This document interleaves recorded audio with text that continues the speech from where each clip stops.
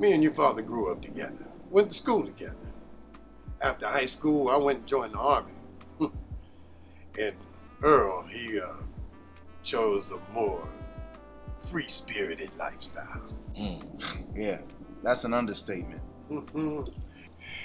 Truth be told, your father was a bad man on that guitar. He traveled around doing some gigs. After my time in the service, I came back home about this place.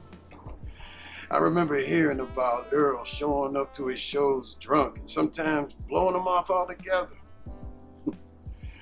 For too long after hearing that, he come walking through that door. He was looking for work, so I let him play here twice a week. Man, there was people in here wall to wall. Earl and the band were a real hit for a while. It seemed like he was really starting to get things back on track. But he just couldn't put that bottle down. Maybe that's why I like to drink so much. Yeah, well, one night, he was hitting the bottle real hard, and his set was tanking. A couple of customers started heckling him. He got the yapping right back as he always did, and everything went south from there. Ended up getting his ass kicked in the alley back there. He come back in here, half standing, blaming me for not helping. All the while telling me to pour him a drink. I said, you are done for the night. Go home, sleep it off, you know?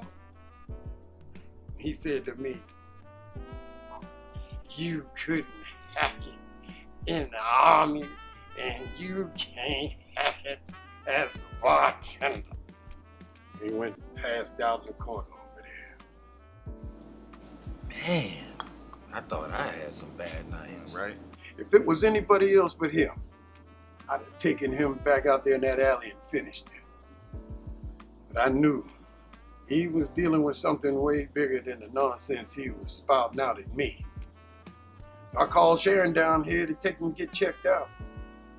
And I ain't seen or heard from a stone ever since.